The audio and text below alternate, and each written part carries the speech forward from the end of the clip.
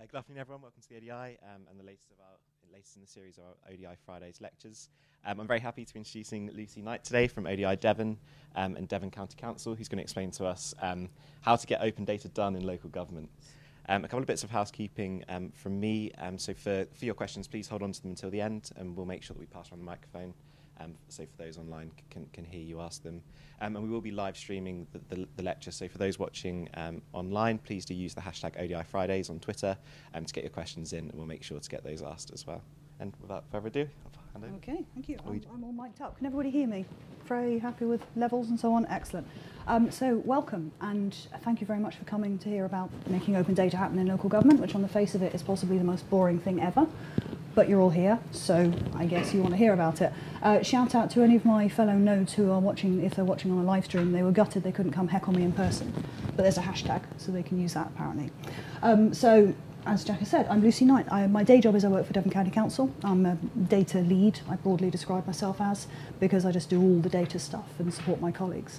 I'm also part of ODI Devon, which is the Devon node of the Open Data Institute. So we do some community work and some training down there. I'm going to move around a bit, and I'm going to hope that this works for moving the slides along. There we go. So why do we care about open data? Why does anybody care about open data? There's been so much hype around this. Any technical IT people recognise the Gartner hype cycle? You've seen this one? So for those that haven't seen it, basically Gartner bring out this cycle that shows how new technologies follow this hype curve. And it starts and there's some sort of a trigger and there's this massive build-up of expectations. It's amazing, it's going to fix all the world's problems, and there's going to be billions of pounds in economic investment or in savings, as a story we were told in local government, and everything's going to be awesome, the trees are going to bloom again, it's going to fix everything. And eventually you begin to realise that actually that's not happening. It's not in the way that we hoped it would, and you start to slide down, get very disillusioned.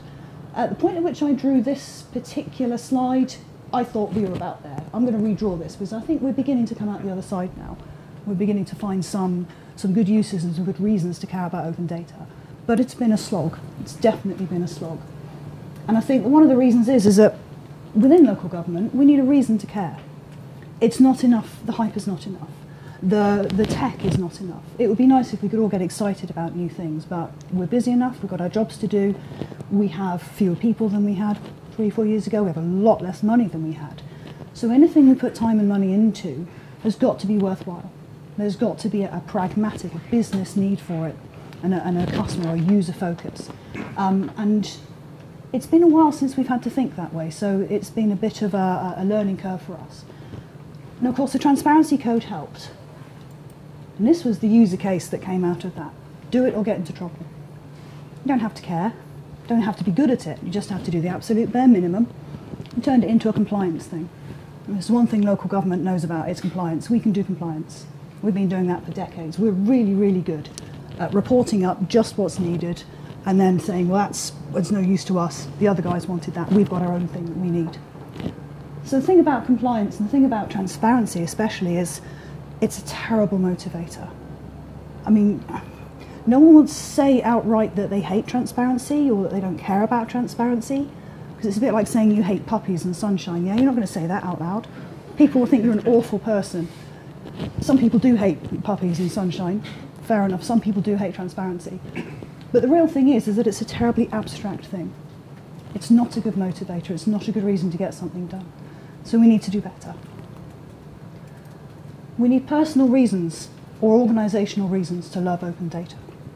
So on a personal level, why do I love open data? Is it because I'm a massive nerd? Well, yes, a bit, but also because what I used to be was data analyst, a performance analyst.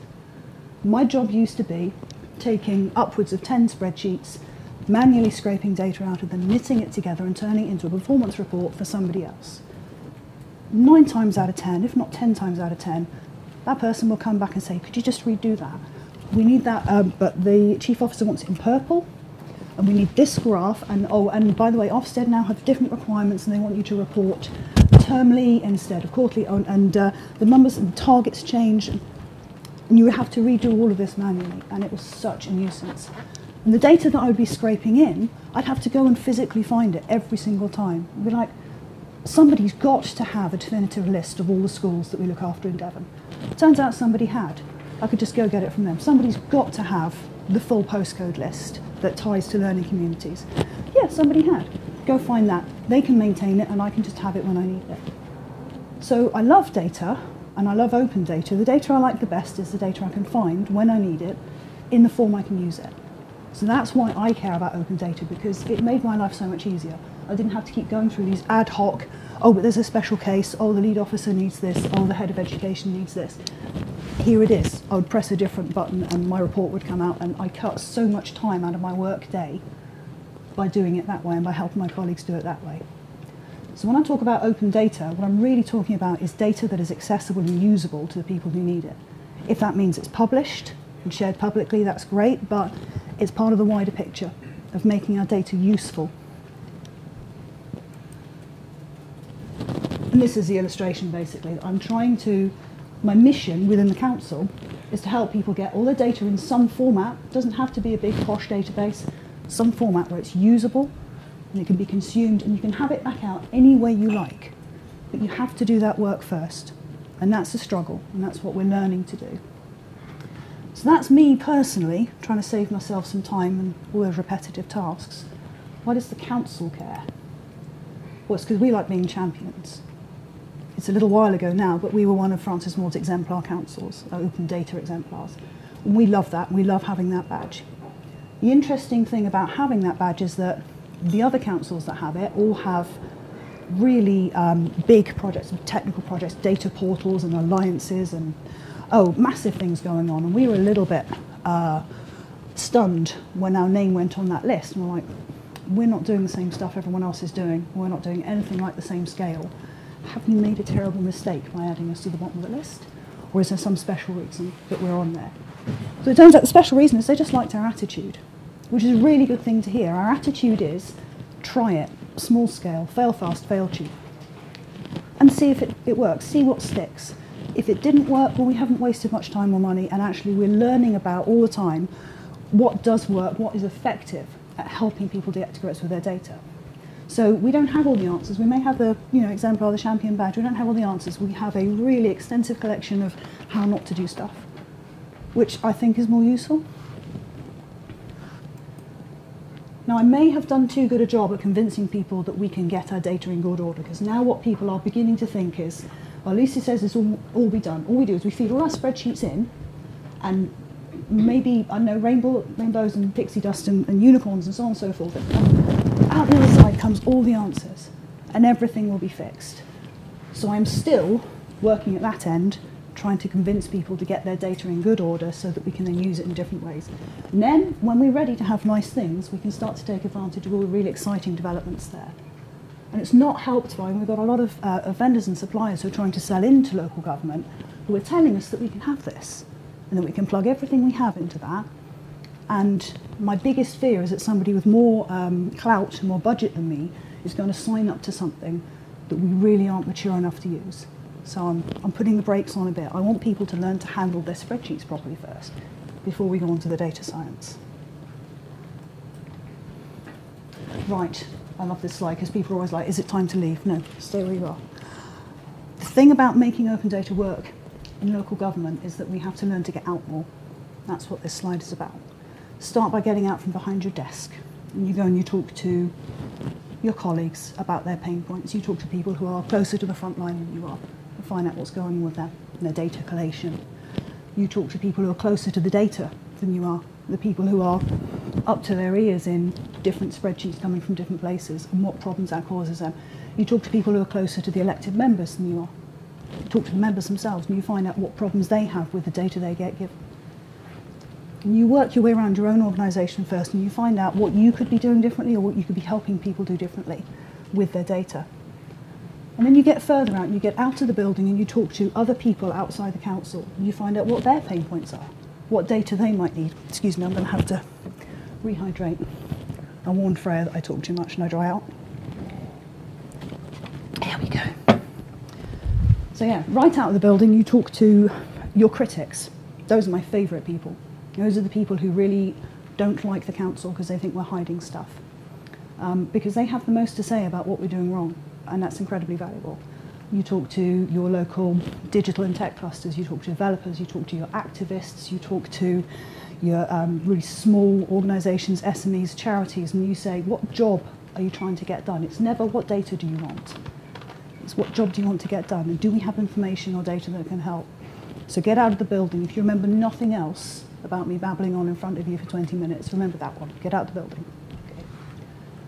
And the second thing is try stuff. Fail fast, fail cheap, prototype. And when I talk about prototyping, I'm not talking about going straight to code. This is the thing that I do the most, is I draw on the back of envelopes and on post-it notes, and corners of my notebook, and corners of other people's notebooks. What if we built something that did this? What if we built something that looked like this? Take it to the chief exec. What if I gave you something that did this? Would that be useful? I've done similar work with the elected members. Just a quick, scrappy drawing that says, I think we can do a thing with data that looks like this. Do you want one? And that's incredibly helpful. It starts a conversation about, well, what is it meant to do? How do I access it? Can I print it? Can I share it? What tools do we need to actually build one of those?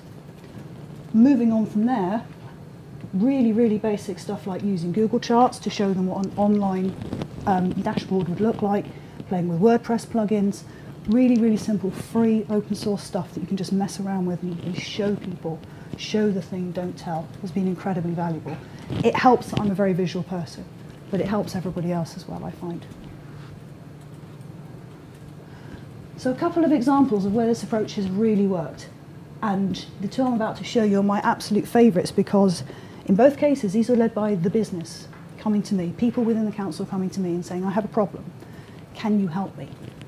So in this case, my colleague Jo Fellows, whose name is there as a contact, she's a senior manager within HR.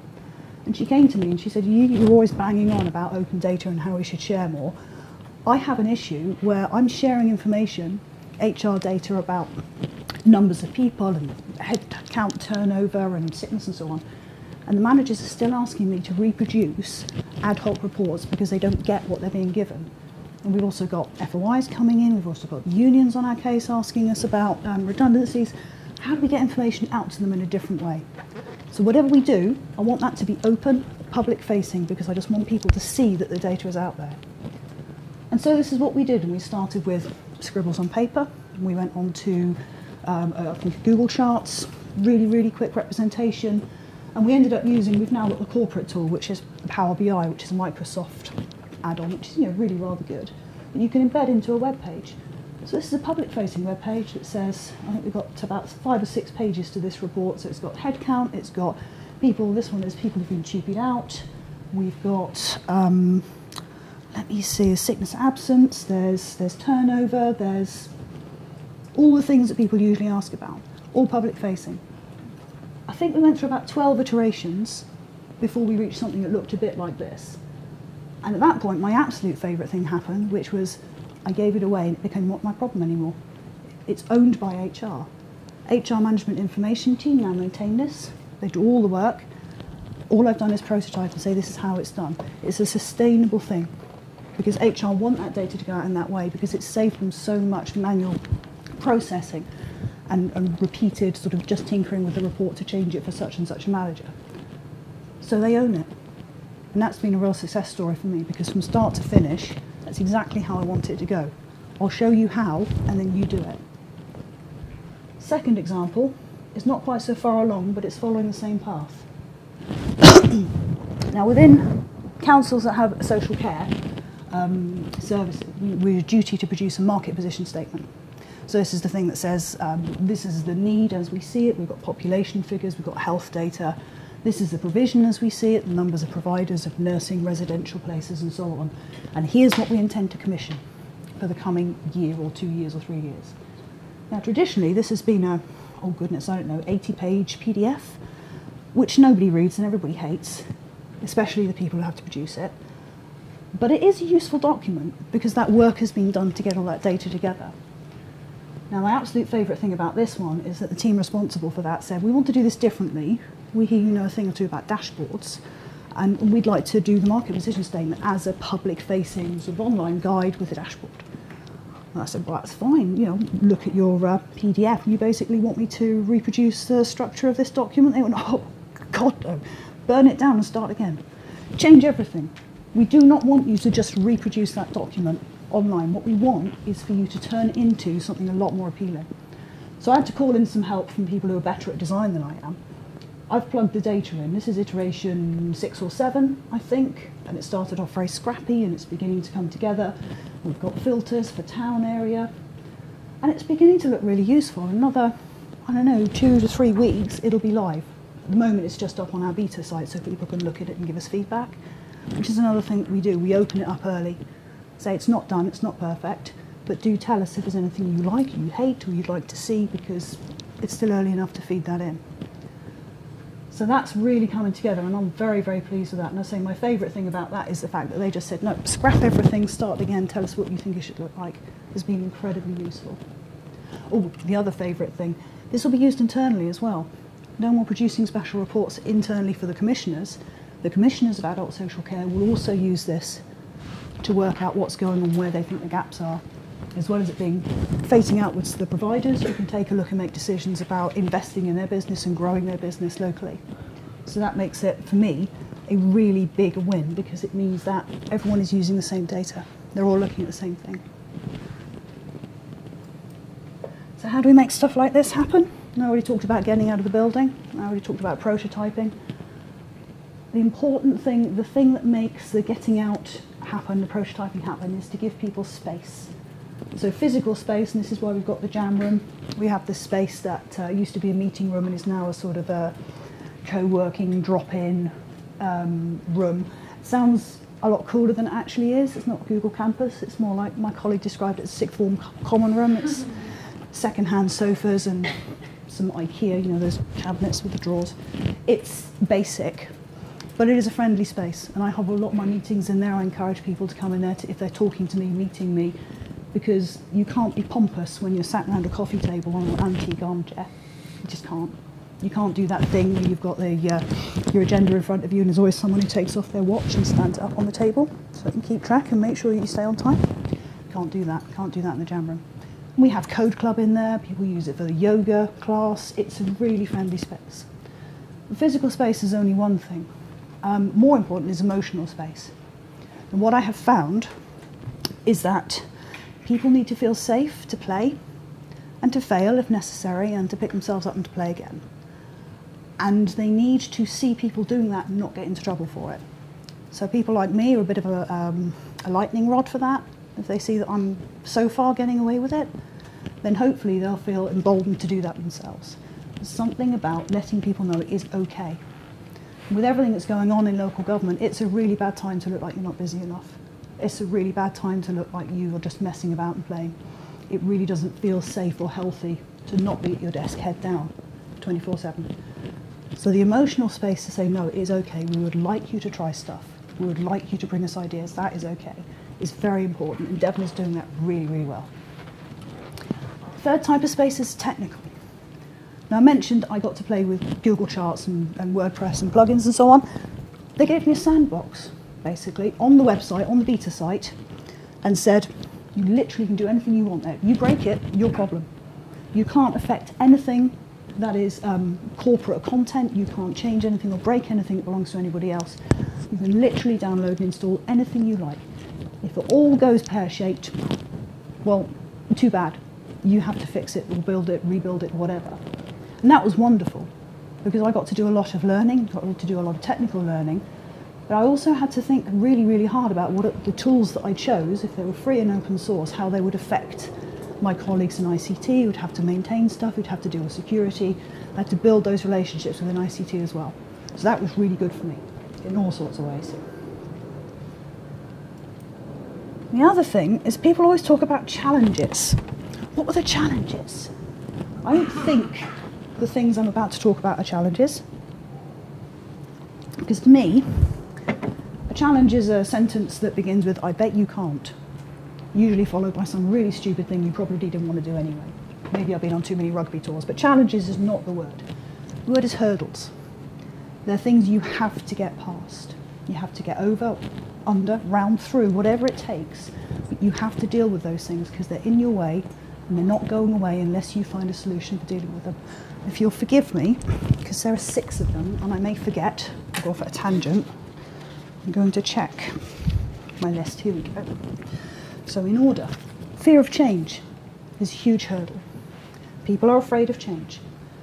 And we sometimes talk about people who are afraid of change as if that's somehow a problem with them. They're not brave enough, they're not technical enough, they're not modern enough. And that won't do, because people who are worried about change have good reasons, especially if they've worked in the public sector. If you've worked in local government for more than about 5 years, you will have had a change initiative dropped on your head. And it probably will have hurt, and not much will have changed. And so when shiny people like me show up going, we're going to change everything, we're going to disrupt you, just brace yourself because this is happening.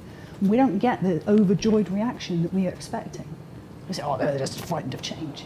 That's not fair, and that's not okay. So if people are afraid of change, find out why. What went wrong last time, and probably the time before, and the time before, and the time before. Find out how you can get past those problems. Involve those people in the discussions about why you want to make this change and why this one is going to be different. If it's going to be different, you may learn something. Second hurdle, fear of failure. Again, if you've worked in local government at all, you've seen what happens when you fail. You've seen what happens if things go wrong, if a project doesn't happen or comes in massively over budget over time. People's careers suffer. So people are not comfortable with failing or with it being well documented that they failed. And there needs to be, as I said, that safe environment where a little bit of failure is a good thing if it saves you grief down the line. So that is another thing that we need to be not just tolerant of, but understanding of. Why is it a problem if you fail? What's going to happen? And work out what we can do to get through that with the people who are experiencing that fear. Number 3, systems, obstructive systems. This is my pet peeve, is that we have so many technical systems, they store data, and we've been sold this thing and it's going to solve all our problems, it's going to be amazing. And you say, that's great, and it's got all the data. I would like to get my data out, please, in a different way.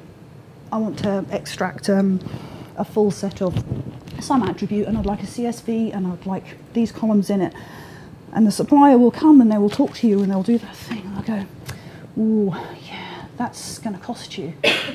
It's like, I paid for the system. It's my data. I have paid for my people to put that data in, and now it's going to cost me to get it back out. Why can't I just write myself a report? Oh, the report manager won't do that. Whatever the reason is. So we had one supplier who actually did quote us, I think it was £11,000, to write one report to get a full data dump out of the back end of a system we had already paid for. We don't work with them no more. They lost that contract because that simply wasn't good enough. Because we had the skills to do it ourselves, but we weren't allowed to. So we now have a different system. My colleague built himself in WordPress because it was a simple database of risks and impacts. So yeah, we don't do that anymore. And we need to learn not to procure systems that don't give us that control over our own data. That data is our asset. We've added value to it, we've added richness to it, we've taken other people's data, stitched it in, we've turned it into something really valuable, really useful. We have to be able to get it back out the way that people need it so they can use it. So systems is a big hurdle. We need to get better at that. Oh, we've gone dead. Hang on. It's only a picture of a brick wall. It's probably not that big a deal. Hang on. I'll just carry on talking while the computer catches up with me. So, skills gaps. Seen as a big hurdle, but actually, it's not the hurdle that you'd think. Yes, there are skills gaps, but the gap's actually in our knowledge of where the skills are. There are people working in local government who are brilliant. They are smart, they are switched on, they experiment, they play, they code, they sketch, they design. They do amazing things, but those things are not what they were hired for. You'll have expert coders who are basically moving bits of paper from one tray to another, or working on reception, or working in social care. And those jobs are important and those jobs are great, but those people have those skills. So if you walk around your organisation saying, oh, but we just don't have the technical skills, those people feel bad, because they do, but you don't know. You're not asking who within this organisation can help us do this. You're saying, oh, we can't afford to hire people who can do that. You already have them, I guarantee it. And this is all part and parcel of get out from behind your desk, go talk to people, find out what people know and what they can do. There will be people who can give an hour or two to brainstorm, to come up with something, to say, I know where someone who does that, I know where there's a template for that. There definitely are the skills. Number 5 on the list, poor relationships. And this comes back to the fear of change, fear of failure people. They've been burned before, they don't want to talk to you now. And you have to go rebuild those relationships. You have to go and find out what it is they need from you before they will go with you on a journey of shiny new technology and releasing open data and getting that out there. So that is a big deal. You have to reforge relationships with people who are in control of some data asset or some system before you're going to make it happen. So it boils down to making friends, basically. You've got to make friends. And finally, lack of networks. So a bit like poor relationships, but on the outside. You can't do all this from within the council. You've got skilled people, yes, you've got data, yes, you've got systems, yes, but you still need to find out who outside the organisation knows stuff that you don't, and there are lots of those. Lots of things we don't know as councils. We like to think we know everything. We do not. We need to be talking to the charities. What are the problems they're trying to solve? Who are the vulnerable people they're trying to reach that we maybe aren't at the moment? We need to be talking to developers, and the small organisations and the slightly larger organisations and the big organisations who are trying to do technical things. What do they know that we don't? What do they need that we have? You've got to form those networks. And again, it's not a good time to be, for instance, running up to London to give talks, networking, conferencing, but we must. We need those links into other organisations so that we can make connections. We really, really need to do these things. So those are the hurdles. It's gone dead again, isn't it? Press the button. There we go. Very cool, fascinating. Right, so this slide, I left this one in because the last time I gave this talk it was entitled Data-Driven Innovation in Local Government. And so I put this one in because data doesn't innovate, people do. Everything that I've said about the tools and the prototyping and the networking and giving talks and conferencing and everything else, it boils down to make friends, get out, talk to people. Find the people who know what you don't know. Find the people who need what you have. Find the people who have what you need. Make friends and turn yourself into a connector, and you will soon find the reasons why people want open data, the people who can help you do it. But it's all about people. Absolutely, always about people. And I think that's the end. Thank you. And are there any questions? And don't forget to hold the mic if you ask a question. Okay. Yeah, so did anyone have any questions from in the room?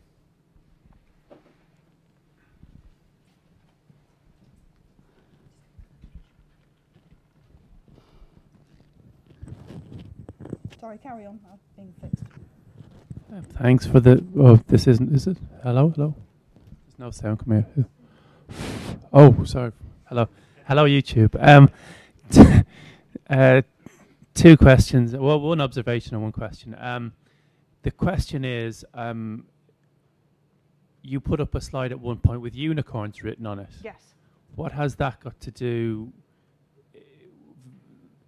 not necessarily by your opinion, but why was that on there in a local government slide, which is an unusual thing to see? I know it's one of these sort of buzzwords. Yes. And the second thing to say is, for people who like horse racing or from the countryside, that brick wall isn't a hurdle. A hurdle is made of birch. Should I put a water jump in instead? Depends. Colin Jackson would say they're about 3'6", but women have smaller hurdles in their races, unfortunately. I'll take that on board. Okay, so the hurdles are harder to draw than brick walls. So all the slides, I've drawn those myself, and it was just whatever I could draw really quickly. But yeah, point taken. So why unicorns? Well, because it is a buzzword, and it's been thrown about so much. You know, the unicorn, the mythical data scientist who can do everything. That one individual who has all the skills. And yes, they exist, but they're all working for Google and huge organisations that can pay them ridiculous amounts of money. But what we do have is people who have some subset of those skills who can also communicate and who can also work as part of a team, and those people are incredibly valuable. Techie people who can communicate, design people who can talk tech, and people who can be in a room without starting a fight. You want those. So your unicorn is actually more like a pantomime horse, about 3 or 4 people, maybe a Chinese dragon, that's sort of 15 people. But that's what's needed, is that collation of skills. And this slide was just about how people think they want this. They think they want this to sort out their data. They have no idea what's in it, but they know that it's possible because they're seeing sort of tech articles and news. And they don't understand that our input is not in a fit state to go into a process or a system like that, and that we have so much work to do at that front end. But they believe, they are told that the unicorns will fix it. So that's, you know, we've got to work on the data maturity of organisations to help people understand what it is we need to do. There is work involved, and there's no magic bullet. Okay. There was... Yeah, the mic. shout. It's a bit weird meeting from the front, but some local authorities are looking at their policy people, which are in all their different directorates, and seeing how they can be, how their skills can be, I guess, moulded into more data scientist type skills. Is that something you're seeing within Devon County Council? A little bit. Technically, yes. Technically, I'm a policy person. But I'm a very nerdy one. So I guess special case. But yeah, because policy people also tend to be very well networked. Yeah. And they understand where information is, and they've got that experience of bringing information together from lots of different teams and turning it into a coherent strategy for getting something done. But like I said, the people are in unexpected places all over the organisation. If your policy people can do this and can connect up to people and can pull in the skills, they should do it, absolutely. One, I would say it is not a job for ICT. It's not a job for your information technology team, because although they will have the technical skills, they don't get out as much as they ought to. They aren't allowed to get out as much as they should. Either they'd like to, in my experience with my colleagues, is they would like to get out more, but that they have quite strict bounds around what their job is perceived to be, and they have projects that must be done on time, and so on and so forth. So it should not sit within ICT. It should be, I think, a policy or an organisational development thing, just to upskill and to get more data out. So the chief executive should have a view on it, not the head of IT. Head of IT should be involved, but it should be a whole organisation thing. Does that make sense? Yeah. Good. Thank you. Any other questions, Yes, observations? in the room. Otherwise, I'd ask Anna for some questions from Twitter. So luckily, I have one in my back pocket. Okay. So the question I was going to ask is, so you showed us the example of the care data that was exposed. And Yes, was in market position statement. Yeah. That one, yeah. Are there any other examples not from Devon that you're sort of jealous of or would like to copy? Oh, goodness. Yeah, well, probably too many to mention. Leeds have done some really good things. Obviously, ODI Leeds, which is the Leeds node, are very active and have worked a lot with the council and with private sector, with other public sector bodies to get lots of different data together from different organisations. So, I mean, they've got the utilities data in there and all sorts of things. So that's really good work. But also things I really admire are people like Democracy Club, so not a council, where they're trying to bring national data together. Because we can release as many data sets as we like about Devon or Leeds or Manchester, but until you start to stitch those together, you can't meaningfully make a service that is nationally relevant and useful, because there'll be these gaps. So we all have to start putting our data out in the same way and get as many councils as possible doing that, so that we can bring some pressure to bear on all the places where there are gaps and say, let's all have that, so we have proper coverage. But yeah, I mean, I could go on for hours about the people I wish I was. Yeah, there's some fantastic work going on, definitely. I come from Barnet. Mm-hmm. Barnet has outsourced everything to Capita. Yes. Capita, local councils tell me that Capita IT system is not of the best, possible quality. I'm aware Private Eye has a rather rude version of Capita. Perhaps we all know about that. Do you have any comments about their performance, and would they understand exactly what you're talking about? Capita or Barnet? Either. Both. It's the same thing. Okay. So I think organisations that outsource their IT are in a good position to have just what they need when they need it for their money, if they have spec'd it correctly, if they have procured it correctly. And this is something that we're not good at in the public sector. We've not had to be good at this. We provide services, the government gives us money goes in, services come out, and there's never been any question but that was what we were there for. our purpose has been to provide those services. We're having to question those things now. And I think there was an example about 5 or 6 years ago, and we were looking at outsourcing something specific. I think it might have been children's social care, something like that.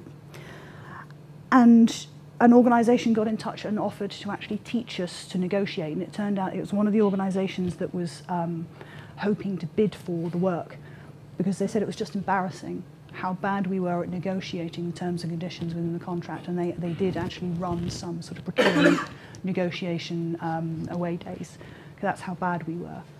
So we need to be better at that. We need to be better at understanding actually what it is. We're not procuring a system or a product, we are procuring an outcome. And if your product will do that, that is great, but you have to show me how it will do that, and these are the things I need to see. So, I mean, I've got no specific comment about Barnet or about Capita, because that would just be rude. But as councils, we need to be better at telling people what it is we need, and we need to be more open to being vulnerable and saying we don't know what we're doing. We do know that this is what needs to happen. So it should be, in an ideal world, it should be a good solution. Can I ride it to that? Yeah, absolutely. We've got a follow-up. I asked my local councillor how well is Capita protected against ransomware, and it's gone to Capita about 3 or 4 weeks ago. No reply has come back yet. Yeah. They wanted to know if they've ever had paid out. Not talking about that. Another interesting case was Barnet Library System had all their data on one hard disk, which went to Capita and disappeared. And they've had to re-enter every single book in the Barnet Library System by hand back into a database. Yes. That's Capita is less than impressive. Sorry if anybody from Capita is If any of my friends who work at Capita are listening, I love you guys. Yeah, and that's a failure in all sorts of places. One hard disk is never going to be a good idea. These things happen, and that's why we then have emergency plans and disaster recovery plans, because you can't really plan for a disaster without actually having the disaster, because you just don't know what's going to happen. Do they have such a plan? That's the question. Yes, indeed. Well, hopefully they've got one now. So, yeah, I know, fingers crossed. But yeah, these things do happen. Any other questions?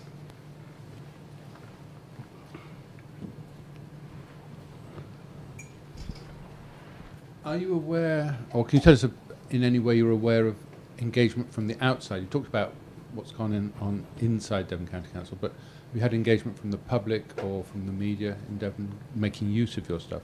Yes, yes. One favourite example where we had a developer who moved into Devon and was looking to kind of publicise the fact that he was available for contracts, and was also looking to develop a particular skill. I think he wanted to learn Ruby, which he hadn't really played with very much, and he wanted a project. So he sat down and he did a quick Google search and found that obviously we were releasing our transparency code data. So he took the spend over £500 files, and he downloaded them all, and he cleaned them up, and he turned it into, so a little bit like the work that the Spend Network has done, with a nice visualization of what's being spent on what, by whom, where, when. And then he very quickly, I can't remember how he got in touch with us. I think he might have tweeted, or he might have sent a comment at the, using the form at the bottom of the webpage. Either way, it came to me, because people know that's my thing. And he just said, I built this. I wondered if you guys had any comment. And it was just like, this is fantastic. This is completely unsolicited. He's just decided to use our data to build a thing. So I emailed him back and said, well, this is amazing. I really love what you've done. Would you mind if we did a quick email interview? And then we ran a blog post where we just, asked him, why did you pick this? What do you think of what you've done? Are you happy with it? Do you plan to do any more? Just a general conversation about why he decided to do this, and it was really, really good. So that's a favourite example. Another one, which demonstrates the power of the network, is we had some data that went out and is around community assets, so buildings and patches of land and old depots and things that the council owns. And we've got lots, because Devon is a big place, so we've got lots of bits and pieces. We were looking to divest some of those because we don't need them. We're spending money maintaining them or guarding them, and actually there are community groups who could make more use. So we had this web page where we had there was a map, and if you said, right, I live in Ashburton, it would zoom in and say, right, well, these are the properties, there's the old firehouse and the former school and this, that and the other. And I asked, as I always do on Twitter, everyone who knows me, guys, this data's out there, go for it, tear it apart, tell me what's wrong. Tell me what mistakes we've made. And they did, God bless them. And one of the things was that things were showing up in the wrong place on the map. And so between them, two friends, Owen Boswava, who's an activist, Mark Braggins, who at the time worked for Hampshire County Council, is now independent, between them worked out that we basically got the wrong map projection. When we'd done the coordinates and we'd done a conversion, we got the wrong map projection. This is where the magic happened, is that a developer that I know, who's also on Twitter, saw that the original data was in GitHub. So he wrote a code that would do the right conversion, sent me a pull request. And it was fixed by the end of the day. Just like that, just because I know really smart people who are inclined to step up and help when we've got a problem. So we made a huge boo-boo, and people helped us fix it, and that was just wonderful. So those are two of my favourites. I'm hoping for some new ones, because people probably get tired about hearing about those, keep trotting them out, but that's the sort of relationship I want to have with people outside the council, and that is the sort of facility I want to have for fixing data inside the council. That people can tell us about a problem, and it's that simple to sort it out. Thanks, Lucy. Okay. So in the interest of time, if you don't have any other questions, I think all that's left is to thank you for Okay. coming and giving us the talk. Okay, thank you everybody for coming.